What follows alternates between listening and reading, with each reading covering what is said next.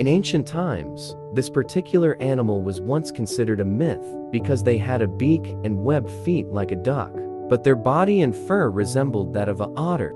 The platypus is a creature that reproduces by laying eggs. However, uniquely, they are classified as mammals because they breastfeeding. In the world, there are only two egg-laying mammals besides the platypus, namely the echidna or spiny anteater. Though they may appear cute, you need to be careful because this animal has venom, not from its bite. The venom actually comes from the spurs on its hind legs. The platypus is a semi-aquatic animal that lives around water bodies, especially in rivers, ponds, and lakes in the eastern and southeastern regions of Australia.